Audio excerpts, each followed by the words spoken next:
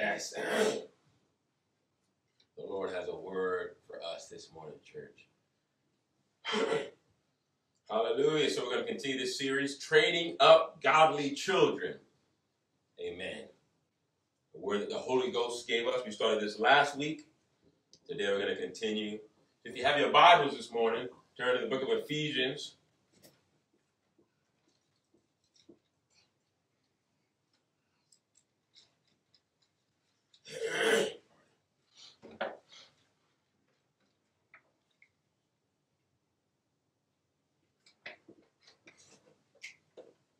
We'll be in Ephesians chapter 5. Ephesians chapter 5. Amen. It's good to be in the house of God. Hallelujah. You all could have been fishing. You could have been asleep like some people. Went boating. Amen. But you're in the house of God. Hallelujah. To be edified and be with Jesus. And to worship and glorify Him. Yes. Amen. Hallelujah. Ephesians chapter 5. Starting at verse 1. Be ye therefore followers of God as dear children. That's it. Be ye therefore followers of God as dear children. So we're going to talk about role models. Role models, following God. Let's pray. Father, have your way today, Father. You said, if any man speak, let him speak as an oracle of God. I pray for the yoke-breaking anointing to go forth and to minister and to have your way, Father. And you to use this word to edify and build up every hearer in this house of God and abroad. I pray that your will be done today, Father. You would magnify Christ as the word of God goes forth. And we all would be transformed from glory to glory, even as by the Spirit of the Lord. I thank you that your word is going to run and have free course and accomplish that which you set it out to, Father. And we all with open face beholding as in a glass the glory of the Lord are changed into the same image from glory to glory, even as by the Spirit of the Lord. And where the Spirit of the Lord is, there is liberty. We thank you for that liberty today. We thank you for Christ. And we ask for your will to be done. Hallelujah. Amen. Amen. Amen. Amen. Hallelujah. Hallelujah. So Ephesians chapter 5, verse 1. So we're talking about role models. Amen. Training up godly children. This verse says, be ye therefore followers of God as dear children. So this verse instructs us to be an imitator of God. Follow sometimes in the King James translation originally means follow, to come after, to come behind, to come right behind Christ. But follow here means to imitate, basically. So since one attempts, in imitating, you must endeavor and attempt to copy or resemble. Right? If you're painting something and you want to paint a portrait of someone, you're going to look at it, you're going to behold it, right? And you're going to try to make an exact copy.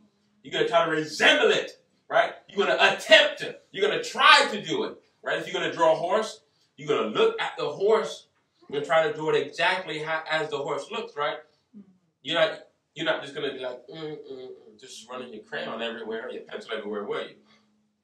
So if you're successful, you will make or produce a replica or a likeness.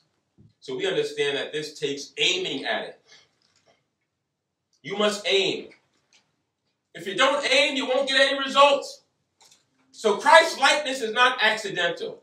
We must imitate Christ in morals, in piety, in faith, in doctrine, in worshiping Him. We must imitate Christ. You must be like Christ. That means you must try. You must attempt to it.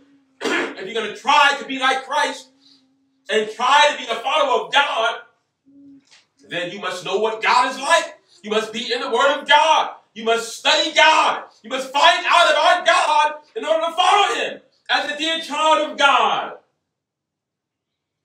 And it's sad today that so many people, they don't even aim at trying to be like Christ. They just drift along through life. I mean, their sails aren't set. They don't have their compass out. They're just drifting along on the waves of life, hoping that they can land upon the heavenly shore one day without even setting their sails set to aim, without even having Christ as their captain on board. So you must try to be like Christ, or else your ship will sink. You will not end on heaven's shore. I mean, you must aim at having a sinless life. You must actually aim at it. And try daily to live without sin. You must try to be patient. You must try and aim to hold your tongue the way Christ did. You have to aim. You have to take a target and try to deny yourself as Jesus Christ denied himself.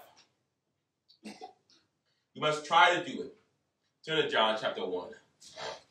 Amen. So to aim to be like Christ, we must aim to be like Christ in every area. Be an imitator of God. Every area of your life, you must be an imitator of God. If you are a child of God, you must aim to be like Christ in your appearance, in modesty, in your behavior, in your conduct, private, publicly, with men, with women, with your employer, with your employees. Everything you do, you must be Christ-like. It's good sometimes, amen, to joke with if you're working for someone, to joke and to maybe do some type of have fun, not foolishness, but have some fun and to do things. You have to be Christ-like.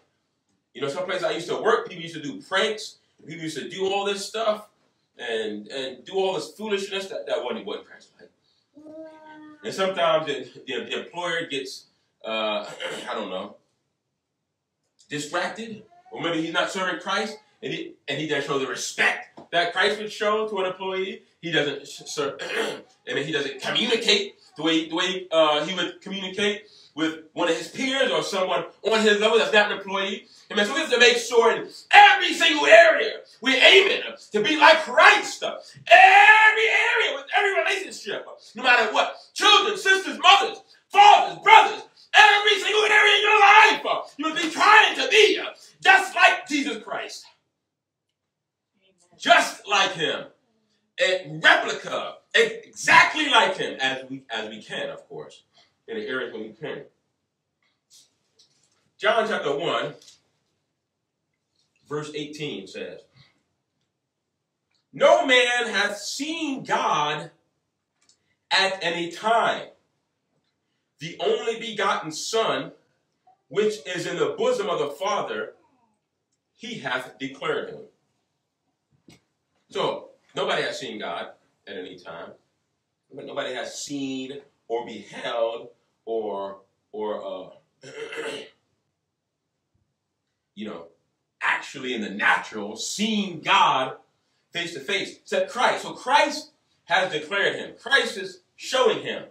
Christ is unfolding him, the Father, to us.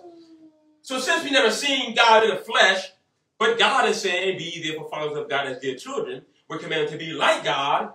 Matthew 5:48 says, "Be ye therefore perfect, even as your Father which is in heaven is perfect." Therefore, diligent effort must be applied. An effort must be made sincerely.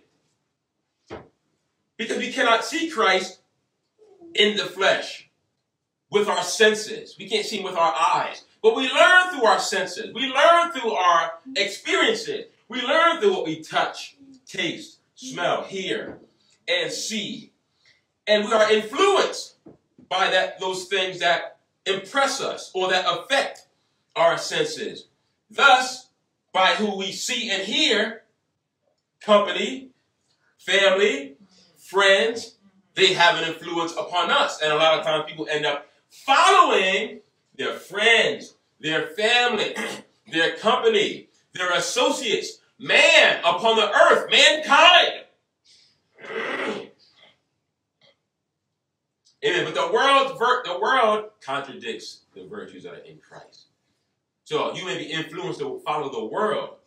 You may be influenced many times, especially children particularly, are influenced. And adults, everyone. Even if you don't have the word of God in your heart, and you don't have the Spirit of God to teach you and to show you who you want to follow. Because human beings have a tendency to follow. We're like sheep. The word of God shows us this. The Apostle Paul said, and ye became followers of us, having received the word in much affliction and joy of the Holy Ghost in 1 Thessalonians. And I believe also in 2 Thessalonians. So we understand that men follow. Young people follow.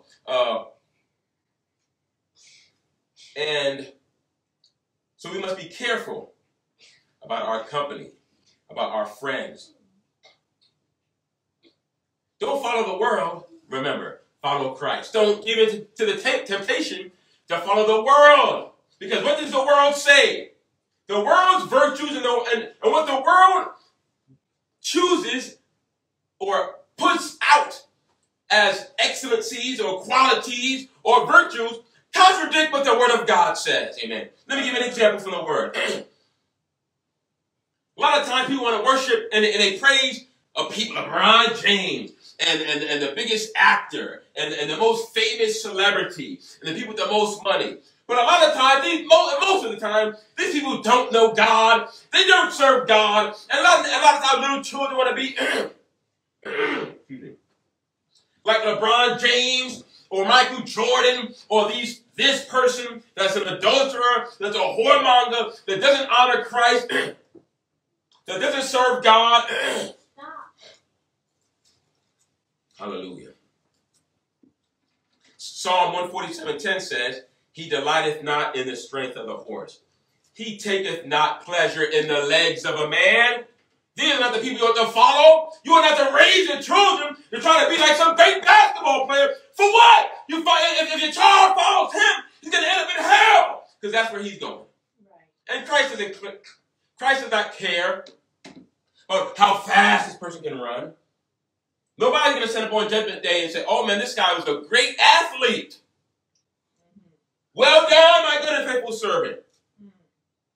He delighteth not in the strength of the horse. He taketh not pleasure in the legs of a man. 11. In Psalm 147. The Lord taketh pleasure in them that fear him, in them that hope in his mercy. Hallelujah. These are the types of things that we ought to teach our children. Hope in God. Hope in his mercy. Amen. So a lot of times people, your friends, family, co-workers, you may be around in their company. They may try to influence you. They may not imitate Christ in that certain time, in that current moment.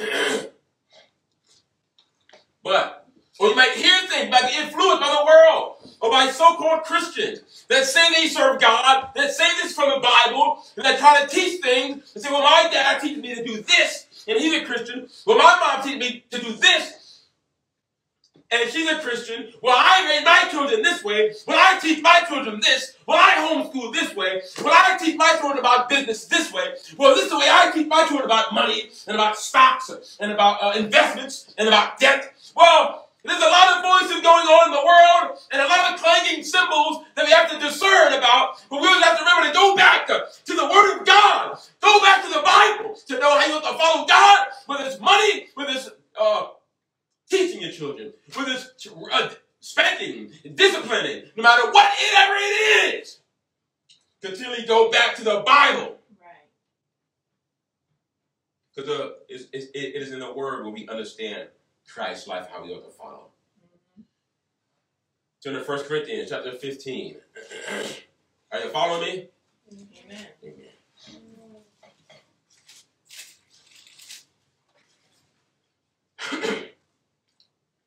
1 Corinthians 15 says, in verse 33, be not deceived. Evil communications corrupt good manners. So the Word of God tells us, if you have good manners, evil communication, companions, associates, company will corrupt you, can change you. So you can say, unbiblical communications, corrupt biblical manners. You can say righteous, be not deceived, unrighteousness. So basically, you can be affected. We can be influenced. We are being influenced some of the time. Mankind can be persuaded. Your children can be persuaded. And they are being persuaded. And not all your friends and family members and co-workers are Christians. They're not all saved. Some are. And those that are saved, they all don't serve Christ biblically. They all don't have a biblical doctrine. They all don't, we all don't serve Christ the same. Everyone doesn't believe the same thing about the Bible. So, as you have to be around your family and friends and co-workers and employees and employers and people, watch their influence upon you and your children. Some may not consciously dissuade your imitating Christ, but some may intentionally try to stain or ruin or mar your replica, your copy that you are producing, that you are made. They may try to throw mud on it while you're trying to copy Christ, and they may want to stain it up. They're trying to get you to stop being like Christ. Right. Some may unconsciously do it. They may not know. They may just keep changing the subject every time you talk about the Bible. Every time you talk about prayer, they may just sigh and walk away or say some disparaging remark. It's fine just out of default. But some may actively calculate with a dark design, just like the dark master Satan, to try to get you to snuff out your light. But remember, you are the light of the world. A city that is set on a hill cannot be hid. A lot of times, your influence, your light shines upon their dark heart and their sin and their dirty sin and their corruption. And your light reminds them of their soon coming pitch dark existence in hell with their dark master Satan. Amen. So you are the light. You expose them. So you're biblical, man. You are a light. You expose their gloominess and their doubt and their false religion and their hypocrisy. Amen. So just watch how much they influence you. Think about it. Who are you most alike? Think about it. It's not a question I want answered. But people resemble people that they're like, it'll be good if they, now he's just like Christ. He reminds me of Christ. Or somebody may say, he reminds me of his father. He's just like his father. And somebody may grudge, they may hate hearing that, depending on the father. Or somebody may say, she's just like her mother. And it may be a great blessing and a great compliment. Because the mother exudes Christ-likeness and holiness and kindness and love. When you say, he's just like so-and-so. So think about who are you just like? Or who do you want to be most like?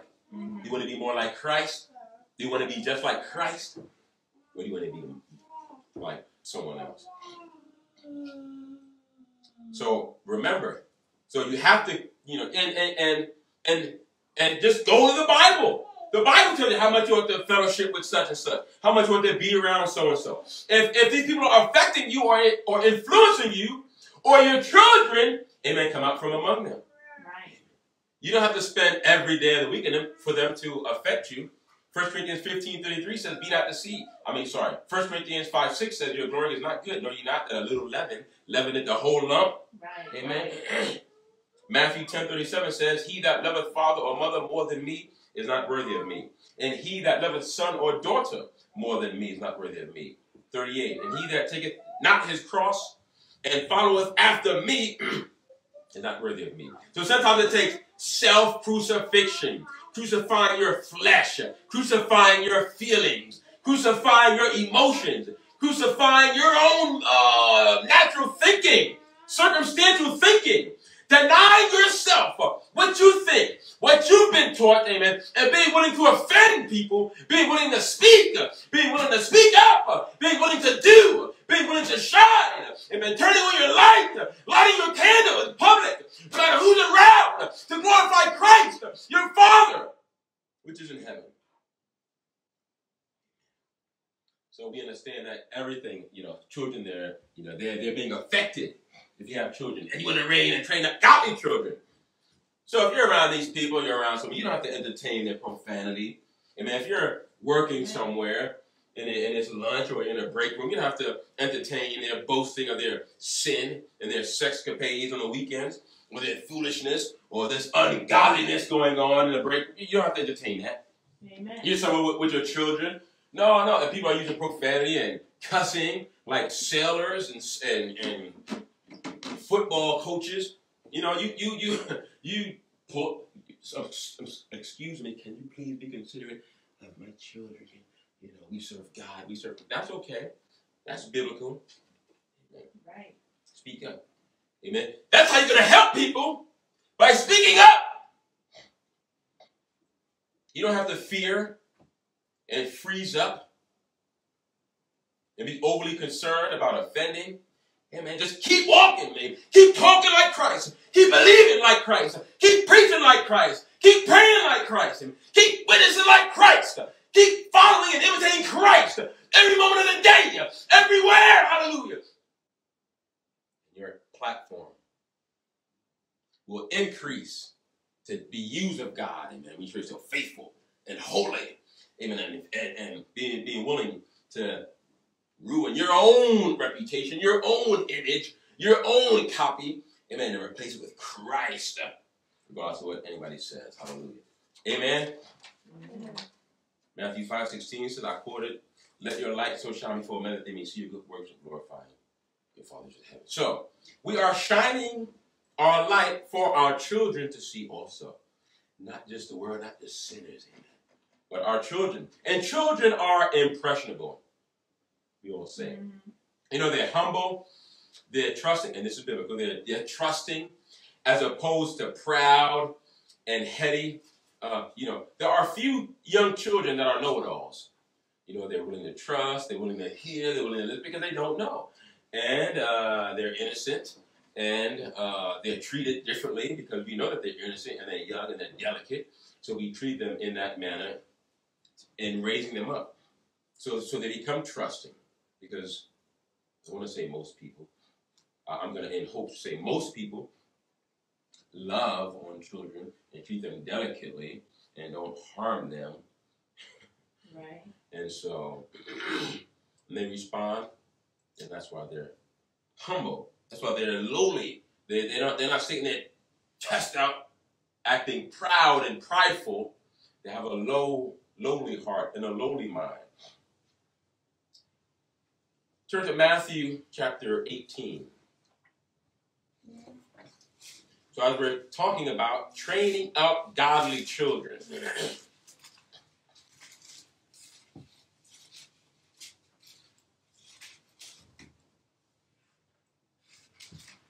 There? Amen. Amen. Amen. So Matthew 18, I'll start at verse 1.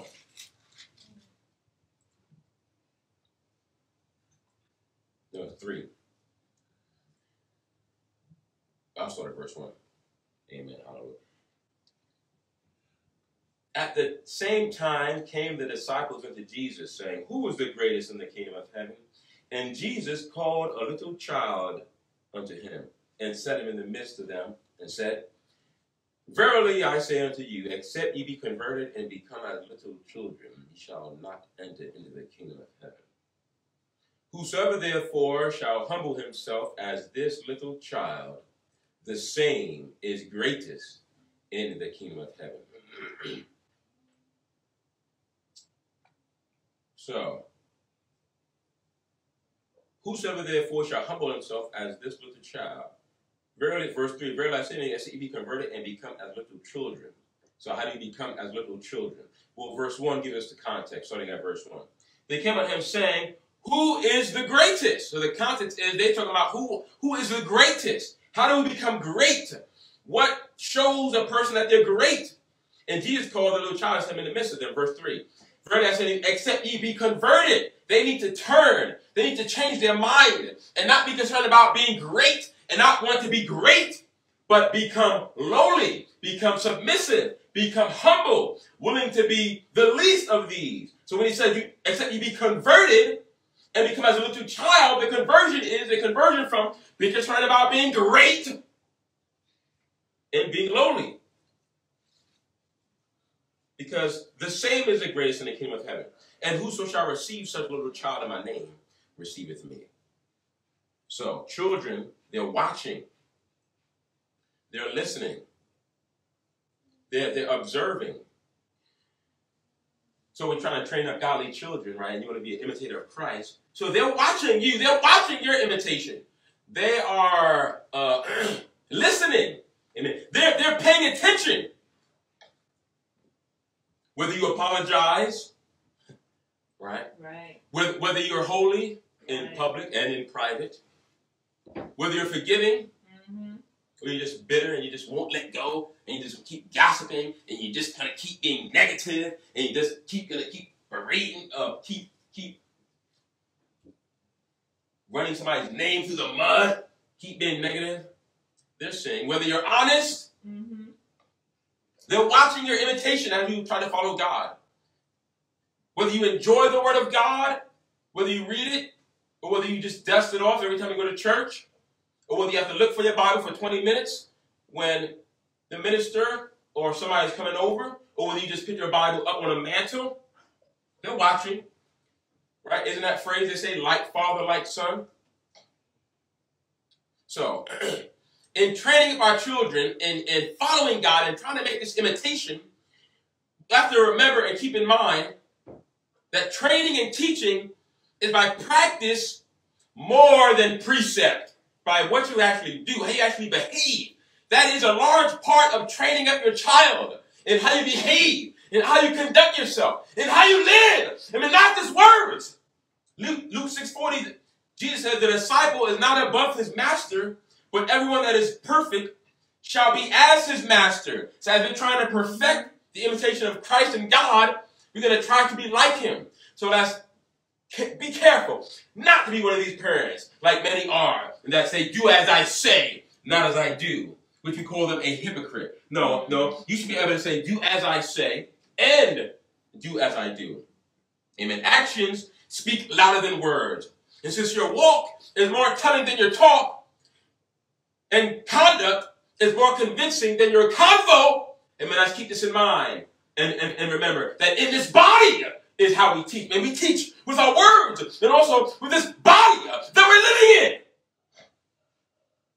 in. And also, at the same time, fail not to speak about Christ. Fail not to expound and rehearse the excellencies of Christ. Amen. Tell them about it. Talk to them about it. Read the Bible with them. Explain the Bible. Pick up the Word of God, men. Men of men, mothers, fathers, women, grandparents. Amen. Pick up the Bible and read it to your children. Speak to them, man. We live in a sad day where so many parents, mothers, fathers, uncles, aunts, grandparents don't know the Word of God. And they don't know God.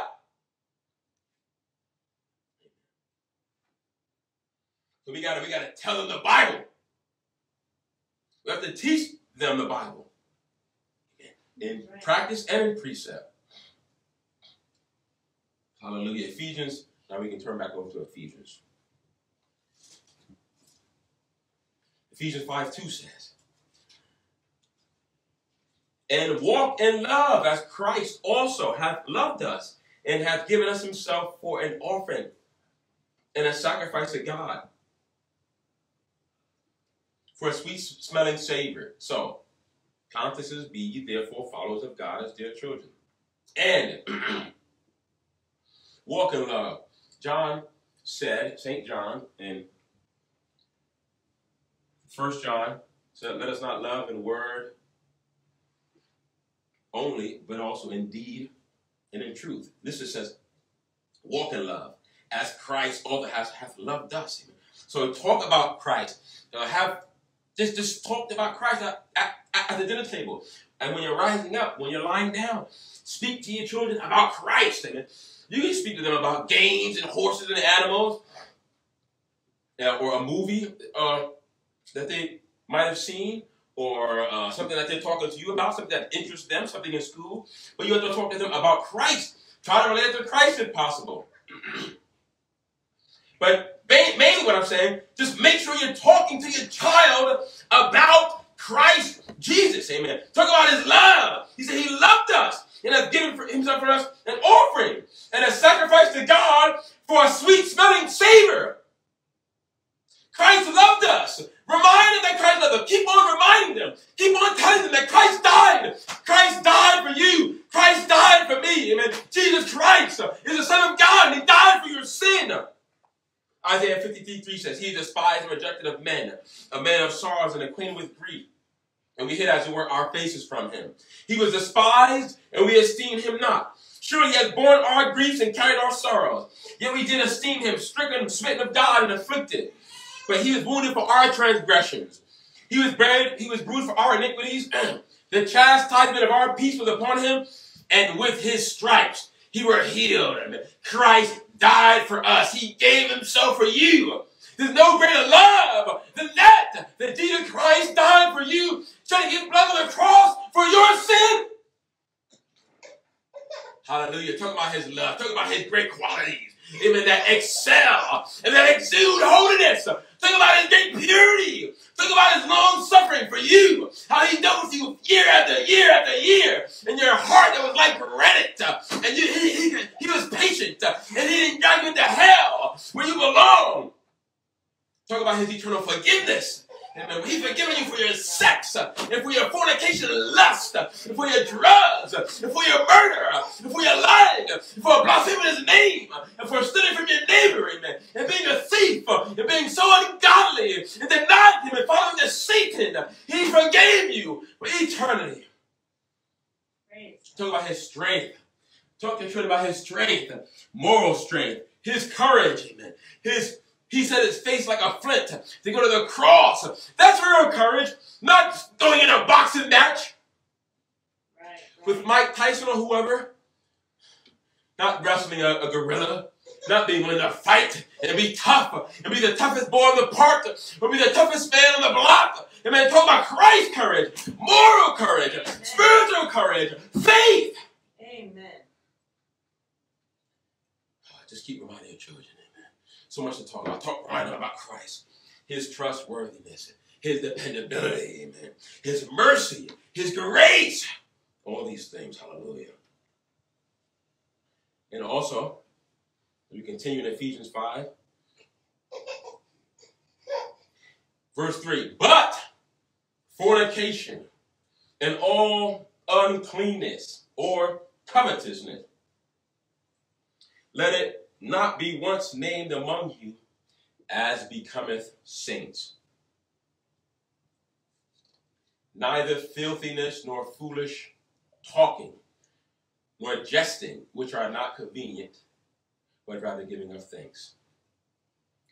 Verse 5. For this ye know that no whoremonger, nor unclean person, nor covetous man, who is an idolater, hath any inheritance in the kingdom of Christ and of God. Verse 6.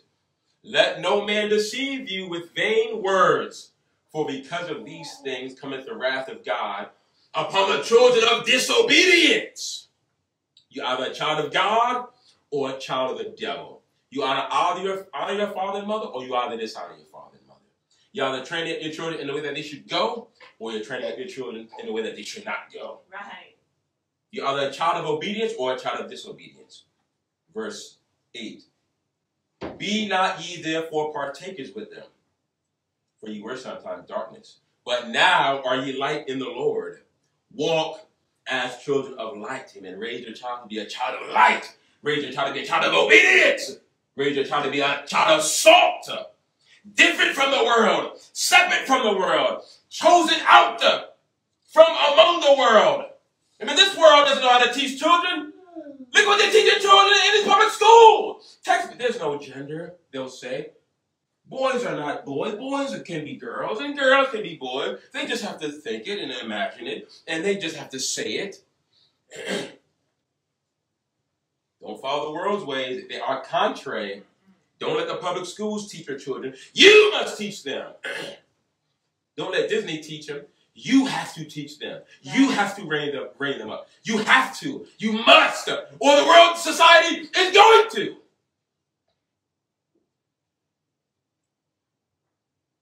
The world says it's okay to be a sodomite.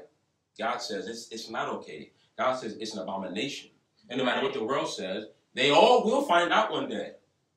As soon as that body dies or Christ's return and judgment is set, then they will see that, oh, it definitely wasn't okay. It was it was a sin. It was an abomination. And then they'll pay for it. Don't just sit your child in front of the television for 4 hours a day, watching anything, watching Disney, watching all these things. I mean, so you can do this, so you can go do this, so you can have your fun, so you can be by yourself. And you let the television in Hollywood train up your child to be ungodly and to lead them into hell. We'll train your child to be like Will Smith, who's so weak, if it's even real, if it wasn't even staged. Most of Hollywood television is false and staged. But even if it was real, okay, this actor, famous actor, goes on, he does an award show, and man tells a joke, and he gets up, storms on stage, and slaps him like he's some tough guy. Don't train your child. Don't teach them. These are not role models, amen. These are not the people that God wants us to emulate or to imitate or to set before our children. They are not. That is not courage. That is not manhood. That is not godly. Right. A godly man, Christ wouldn't do that. Christ had self-control.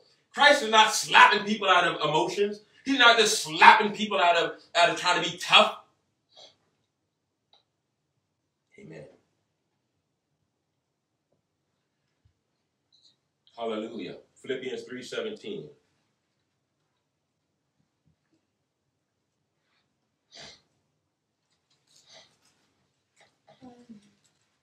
Philippians chapter 3, 17 says, brethren, the Apostle Paul says, brethren, be followers together of me, and mark them which walk so, as ye have us for an example. So the Bible says, mark them. That means that take heed. Look at them. Note them as a sign of distinction. Make a visible and mental impression what not to be like. Name names, amen. Point out particular behaviors and sins. That's what the Bible says. That's what the Bible does in Ephesians chapter 3. It names the sins, but fornication, all uncleanness, or covetousness, let it not be once named among you, nor filthiness, nor foolish talking, jesting. That no unclean person, nor covetous man, who is an idolater, hath any inheritance in the kingdom of Christ and of God. And the Apostle Paul said, mark them. So name the behaviors, name the sin, tell them. And of course, you got to be out of sin yourself. You have to be holy. You have to be loving God yourself. If you're going to try to teach the children to stay from the sin that's going to destroy their souls. Right. Amen. Name them. Amen. Name names. Mark them. Hallelujah. That's what he said. He said, be followers together of me and mark them which walk so. Mark them.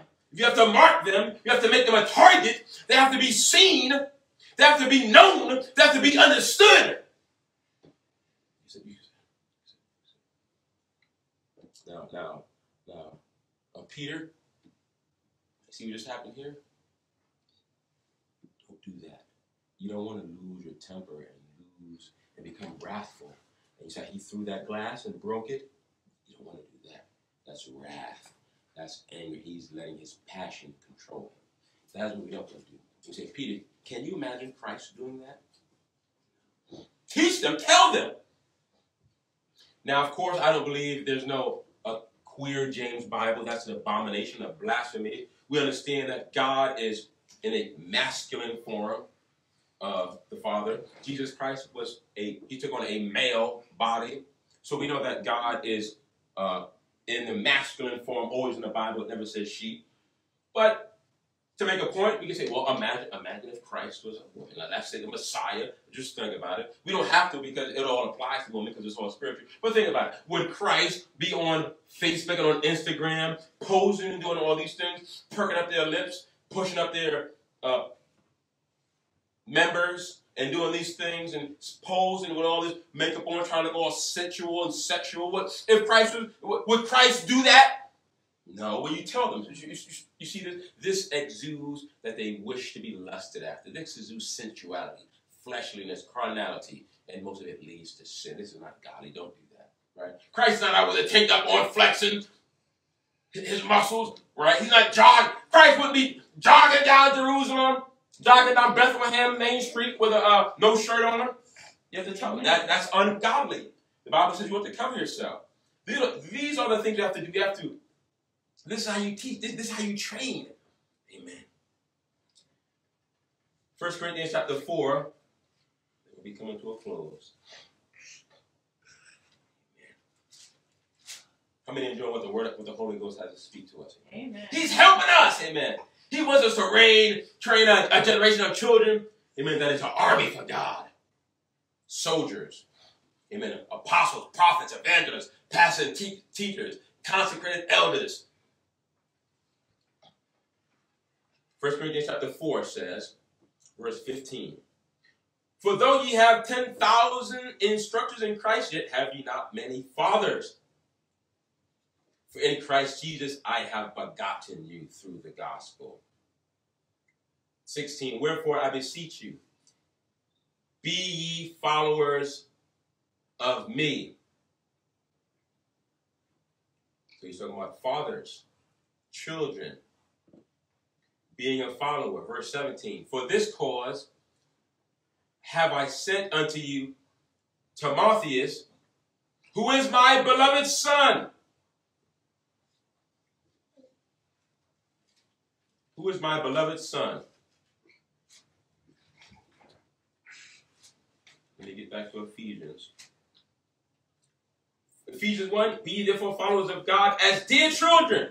That word dear means beloved. Be ye therefore followers of God as beloved sons and daughters, as dear children. That means Christ loves you. Timotheus, 1 Corinthians 4:17, for this cause have I sent unto you Timotheus, who is my beloved son, and a faithful in the Lord, who shall bring you into remembrance of my ways, which be in Christ, as I teach everywhere in every church. So Timothy was like Paul.